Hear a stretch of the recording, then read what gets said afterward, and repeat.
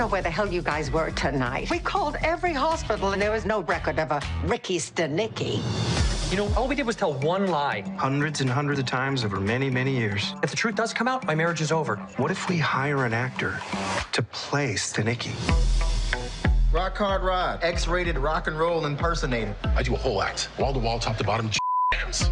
Thanks for coming out tonight, ladies and gentlemen. So to be here. This is a really bad idea. Oh, Jesus. I've been cold turkey in the booze. Ricky Stanicky's in the program, remember? Oh, Rod. It's not what you think it is. It's just Okay, that was a clip of the new comedy Ricky Stanicky, which tells the story of three best friends who for 25 years invent an imaginary character as someone to blame for all the bad things they do. But then their significant others finally begin to suspect something's up, and they demand to meet the one and only Ricky.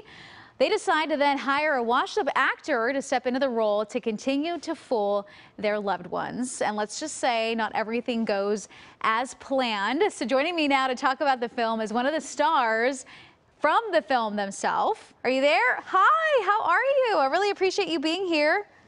Thank you for having me. This is great. So Lex Scott Davis is joining me right now. Thank you so much. You look stunning.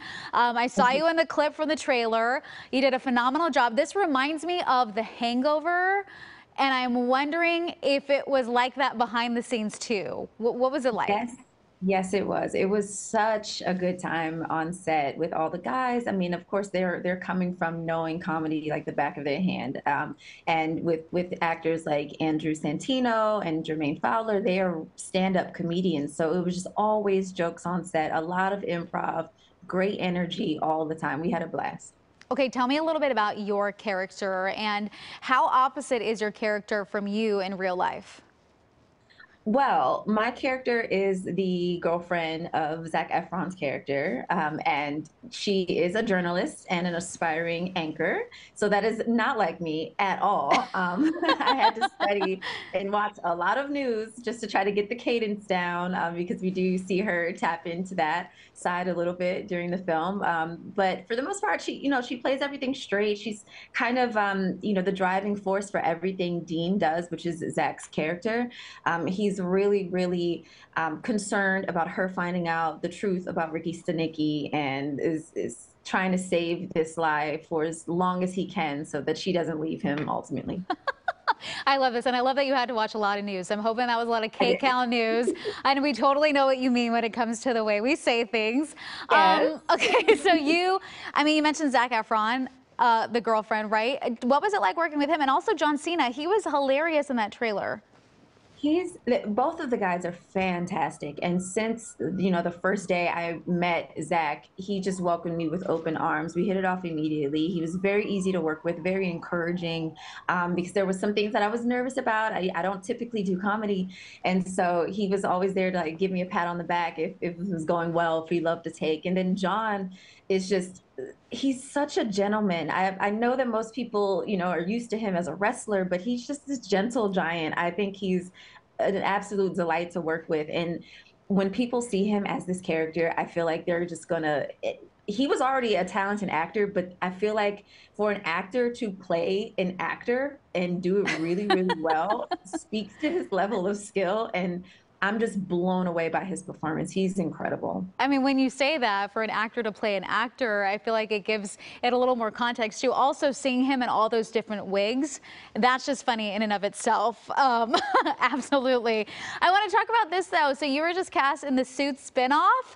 That's exciting. I'm so excited about it. You tell me about this. This is cool. Well, we're bringing Suits back, but we're bringing it back in LA. So it's a brand new cast, a brand new story, but it has the same creators, the same producers, even the same casting director and costume designer are the same from the original Suits. So I'm happy that they, will be holding us, holding our hands along the way and making sure we live up to the big shoes that is the original Suits. It's an iconic show. There's an extreme fan base. I'm sure everyone knows, and everyone's watching this has at least heard of Suits. Oh, absolutely. And so I am aware that I have some pretty big shoes to fill, but I love being able to walk into something that gives an opportunity for newer talent and newer actors like myself to step into the roles and hopefully hopefully shut it down. I'm hoping that I'm believable as an attorney and that my character will play a head of entertainment. Oh, I love that you went from comedy in this Ricky Stanicky to being someone a little more serious as an attorney. And I mean, it doesn't matter if you have big shoes to fill. You're a rock star. You're going to be the person filling those shoes. It's going to be so great. Thank you. You're amazing. Thank you so much for joining me. I really appreciate it. We're going to put all this up on our website, kcalnews.com/themorningwrap. And Ricky Stanicky, by the way, streaming on Prime Video March 7th. All right.